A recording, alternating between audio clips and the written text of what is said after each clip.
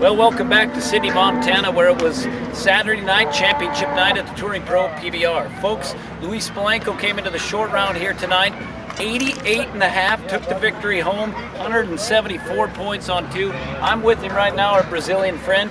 Folks, I guess, what does it feel like, man? It had to be awesome. You put it to him tonight. Yeah, I'm feeling really great. I'm really glad. Great job out here. Got it 2 ranking rules. Thanks God I'm covered. I'm really glad. Thanks for PBR. Thanks for the chance to stay here, another event. And I'm going home right now. So work out to next event next week in Rock Spring, Texas. You bet. Well, Luis is heading to China here, coming up with Ted Stoven at Everything Cowboy. He's got some travels ahead of him. This is his 5th victory in the PBR this year.